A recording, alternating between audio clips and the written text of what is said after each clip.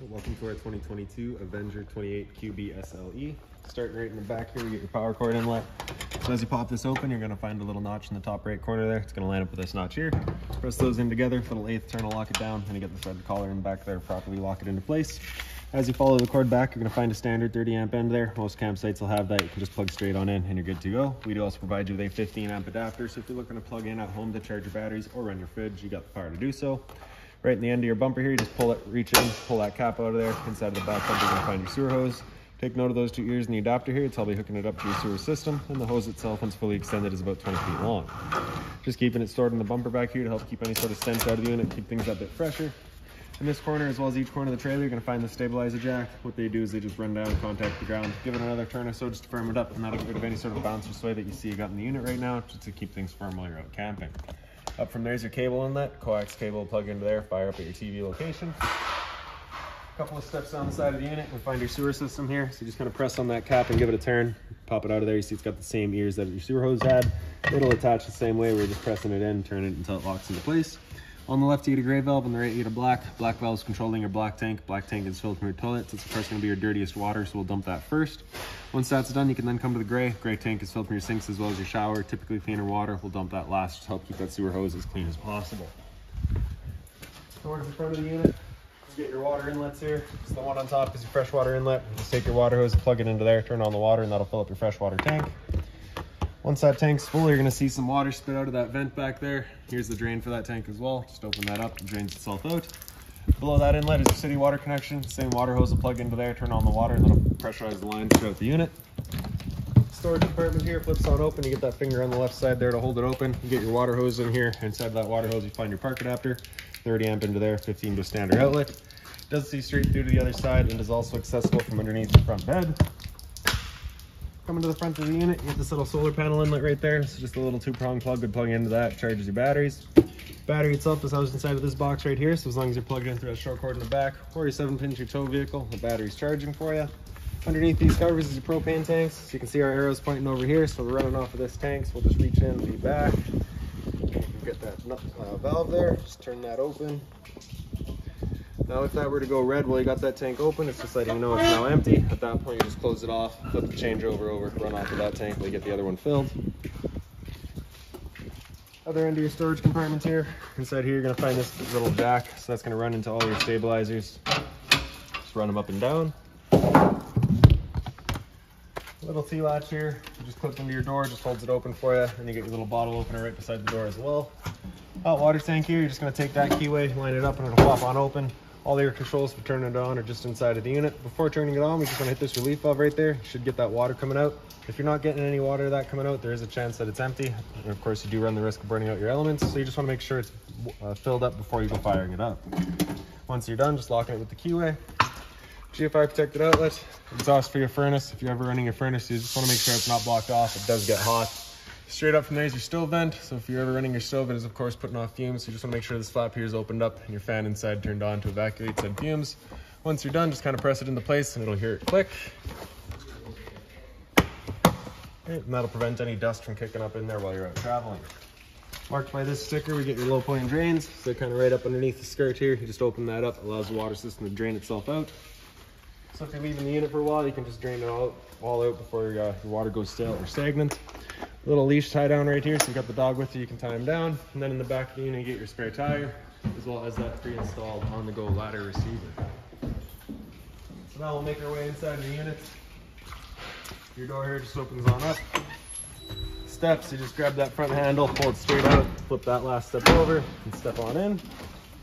As we come inside, first things first, right on the left there, you get your fire extinguisher. That's standard, pull the pin, point, and shoot.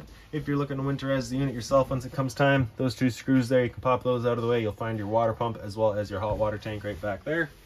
Straight up below, we get your light switches. So one on the right here does your one interior light. The rest of the lights throughout the unit are just kind of on their own center push buttons there, so we'll kind of turn those on as we go. Light switch on the left does your awning light outside. Your awning is on this switch here. Press and hold extend, and that awning will make its way out.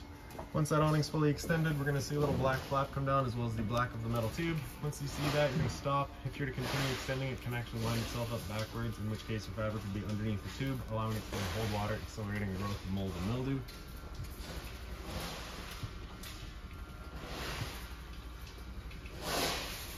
So there's a flap. I don't know if we can get much further out though. So we'll stop right there. Now if it were to start raining, it's of course going to hold some water anyway, so what you can do is grab either arm, front, or rear. I'm just going to pull straight down on it. And you can see that changes the pitch of the awning out at the head, allowing water to then run off. I feel like that angle better because it does give you more shade. You can do the same thing with the arm up front. Before you bring it back in though, you just want to make sure these guys are back out straight and fully extended, just so you're not running the risk of bending them. Then we'll press and hold retract. That awning will make its way back in. Again, you're just going to watch to make sure that your fabric stays over top of the tube. And the last thing to keep in mind with your awning is it does catch a lot of wind, so once you get up to about 15-20 kilometers an hour wind, you want to bring it back in, again, just so you're not running the risk of bending your arms.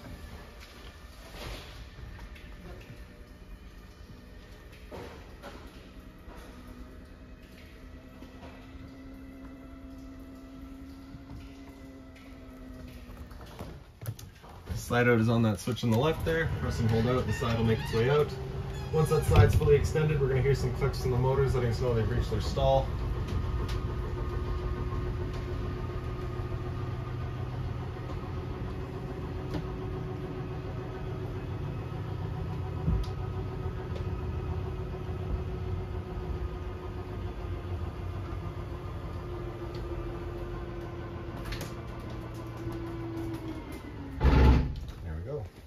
So into the front bedroom. As you come into here, your light switch again just on its own center switch. You get some closet space on the side there, open storage across the top. Pick up the foot of your bed, you can get access to your front storage compartments. The sliding door just has a travel latch back here, so you just want to pull that up and then you can slide your door. TV backer right here, cable and satellite outlet as well as your power outlet. You are also pre-wired for Wi-Fi. Another closet space here. Right in the head of the bed is a little light. Again, center push button. This window right behind me is your emergency exit. So you pull this red tab to get rid of the screen, take this handle here, throw it outside, hop on out. Your entertainment area here. So again, TV backer is just right there. You get your AV cables that are hooked into your stereo so you can kind of get that surround sound. Cable and satellite outlet, or sorry, antenna outlet for it. Turning that antenna on is just that button right there. You get that little green light letting you know that it's turned on. It will also help clear up your stereo signal. Stereo is pretty straightforward there. Power button is also your mute, so if you press it, it's just going to mute it. Press and hold to turn it off. Zone 1 is your inside set, Zone 2 is your outside set. Open storage across the bottom. In the slide, again, lights, all just on center push buttons. The light above your dinette. This button is just on the side there. Dinette you can see is currently set up as the dinette. You can take your table here, wiggle it up and out of its legs. The legs will then wiggle out of their bases. The tabletop will then sit onto these two ledges there. Take your back cushions, fill in the middle, creates your bed.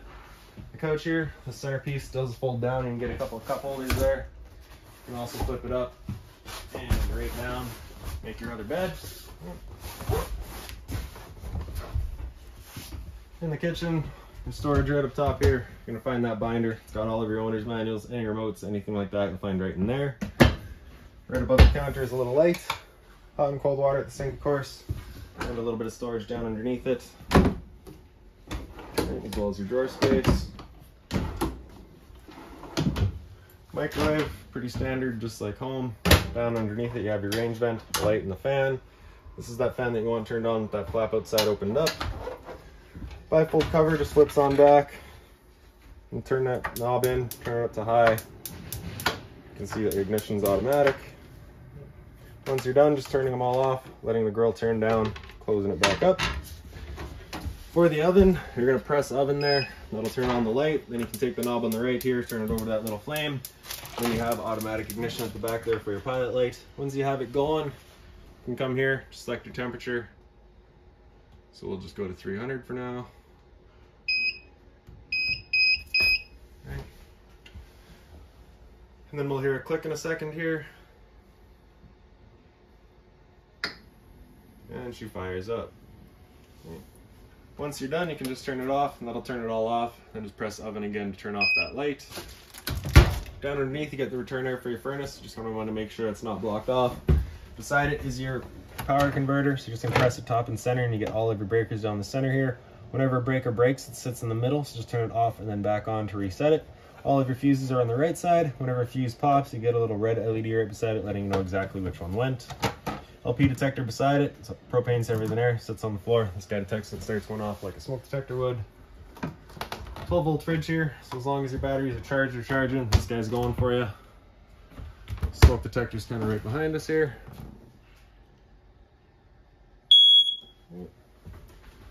Into the bathroom.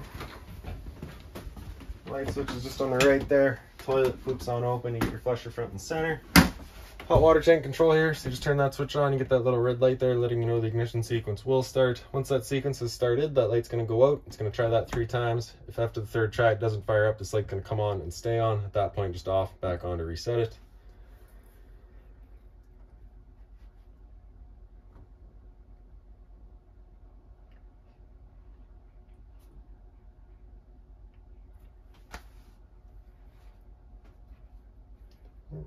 Down underneath it's your monitor panel. So your water pump's in the bottom corner there. You turn that switch on, turns on your water pump, drawing out of your fresh tank to pressurize your lines. Monitor system's up top, so battery here, you can see we're currently C for charging. G would be good, F is fair, L is low. Your fresh tank, as you fill that up, goes to 1/3, 2/3 and full. Same idea for your black and your gray tanks. GFI protected outlet, test on the left, reset in the center. So if you ever have outlets don't work, it's the first thing you should check. Hot and cold water at the sink, of course, and a little bit of storage down underneath it. In the shower, standard head and hose, hot and cold water course. And then right above my head here, we've got your roof vent. You're just turning that knob to open it up. Back corner, you get the switch for the fan.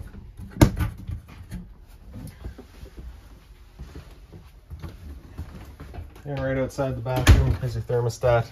So you press mode there and that'll cycle it through so you can see we're off right now. And then it comes into fan.